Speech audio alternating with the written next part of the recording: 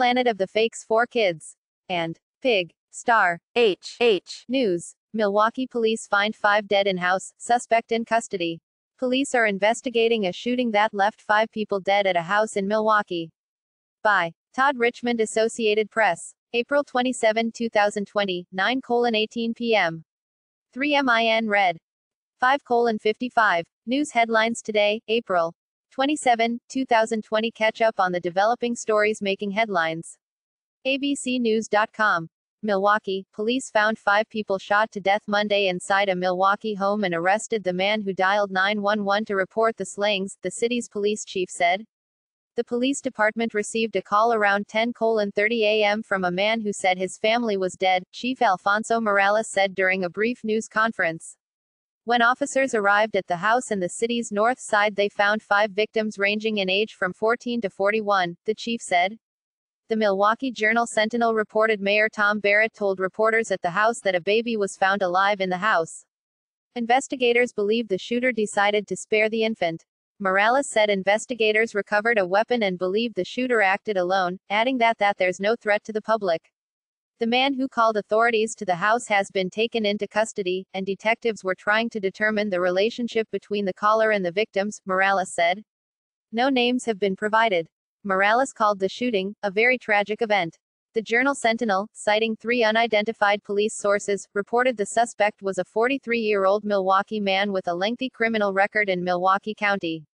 Online court records show he was convicted in 2002 of misdemeanor battery. He was sentenced to probation, ordered to attend domestic abuse counseling, and prohibited from possessing firearms. He pleaded guilty in 2007 to felony battery, felony bail jumping, and felony intimidation of a witness. He was sentenced to 4.5 years in prison, prohibited from possessing firearms, and ordered to complete a batterer's intervention course. 5 years later, in 2012, he pleaded guilty to misdemeanor battery with a domestic abuse modifier, and drew 18 months in prison with another gun ban. In 2017, he pleaded guilty to misdemeanor disorderly conduct and was sentenced to a month in jail with work release privileges. The State Department of Workforce Development filed a warrant against him in 2016 seeking $13,304 in unemployment compensation that still hasn't been paid. The online records don't offer any further details.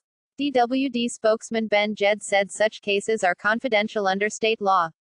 Asked for confirmation of the suspect's identity and more details on the shooting, Milwaukee police spokeswoman Sharonda Grant said only that the department will provide additional information regarding this incident in the upcoming days.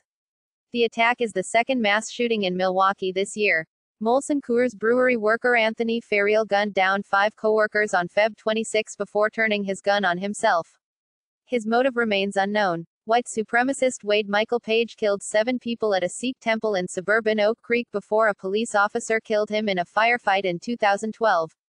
That incident is the worst mass shooting in the Milwaukee area since 2005, when Terry Michael Ratzman killed 7 fellow congregants at the Living Church of God in suburban Brookfield before killing himself. Prosecutors never determined an exact motive, although they said he blamed the church for his depression and financial problems.